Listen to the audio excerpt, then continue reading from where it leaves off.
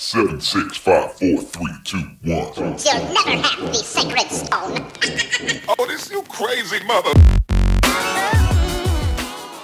Hey guys, I'm sure many of you have heard go to school, get good grades, get a good job. What if I told you all this is a waste of time?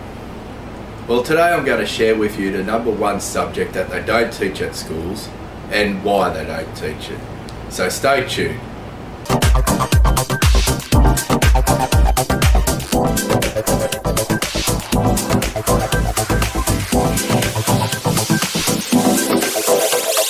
Number one subject they don't teach at school is financial intelligence.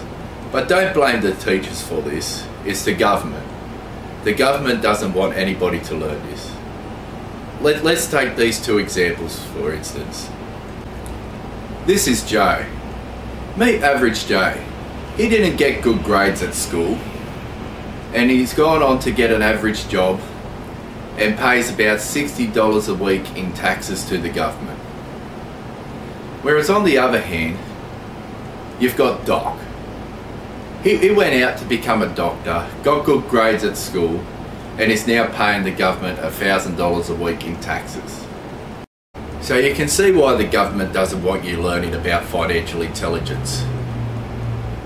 It's because if everybody went to school, got good grades, got a good job, then they'll be paying the government $1,000 out of every paycheck.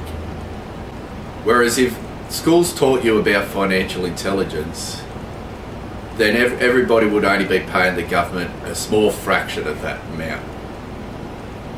And while ever the government's making thousands and thousands of dollars off the taxpayers, they won't ever have this system in schools. If you want to learn about financial intelligence, a good place to start is with Rich Dad, Poor Dad. Rich Dad, Poor Dad is a very educational book. It teaches you all about the power of money and how to invest your money wisely. How to have money work for you and not you work for money. Thanks for watching.